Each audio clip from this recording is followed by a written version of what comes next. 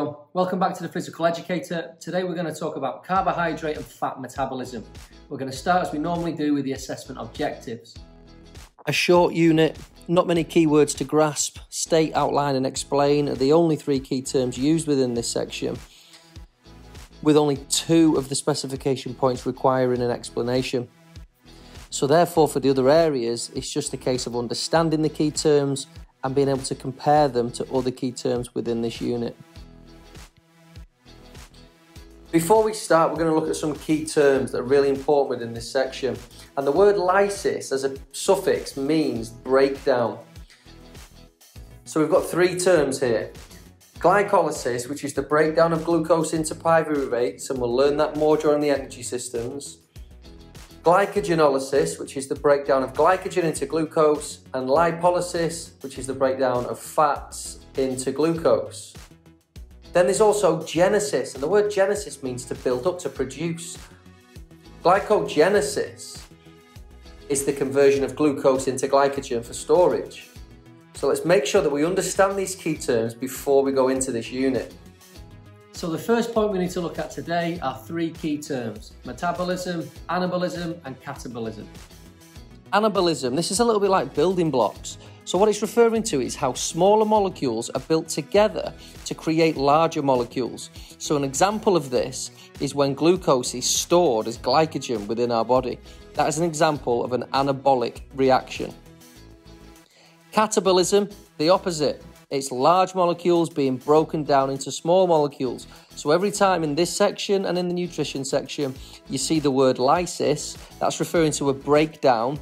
So lipolysis, glycogenolysis, glycolysis, all of these processes are catabolic processes because they are breaking down a larger molecule into a simple molecule. We can do this with oxygen, so it's aerobic catabolism, or anaerobically without oxygen, and it's anaerobic catabolism.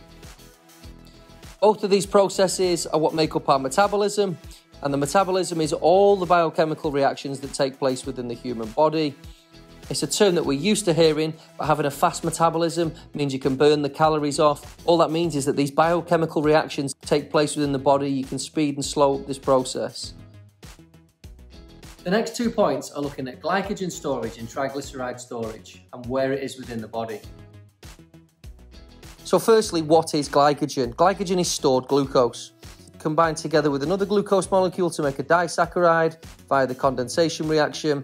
Once this keeps happening again and again and again, we get a polysaccharide, and these chains can be up to 60,000 glucose molecules in a glycogen molecule, and we store this in our liver and in our muscle.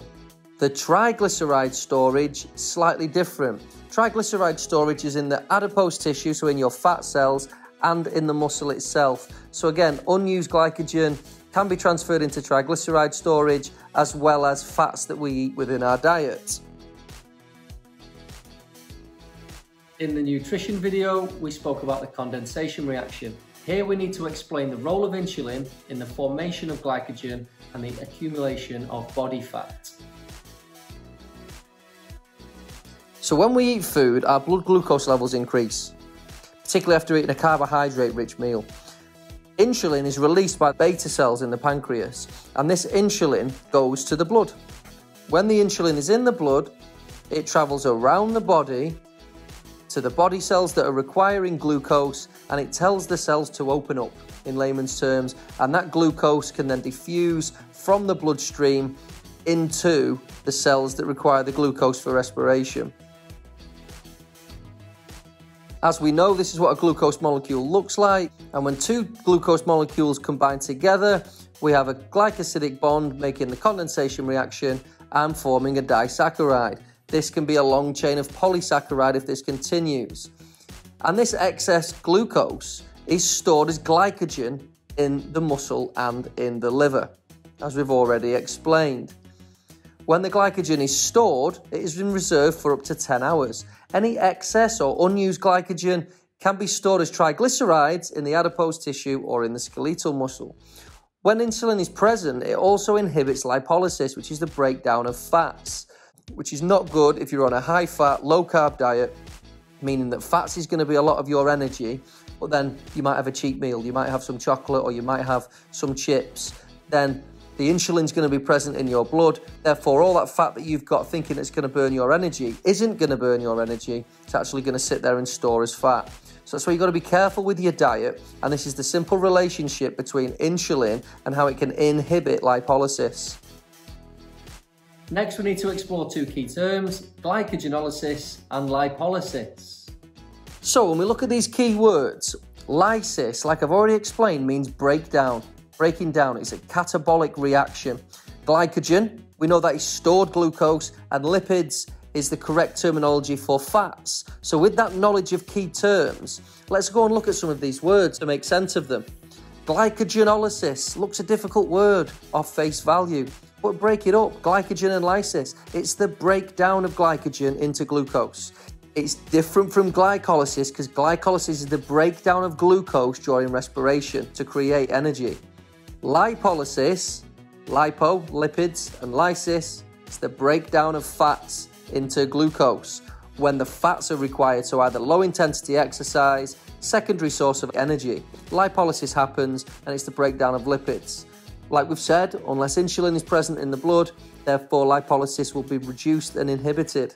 We now need to look at glucagon and adrenaline and their role when we fast and when we exercise.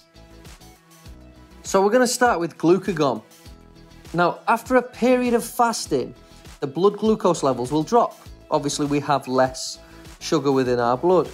Glucagon is a hormone that is released by the pancreas to stimulate glycogenolysis. So glucagon's job is to release the glucose that's stored as glycogen in the liver and to enable that in the blood, so therefore we can get it to the cells, get it to where it's needed for respiration to still take place.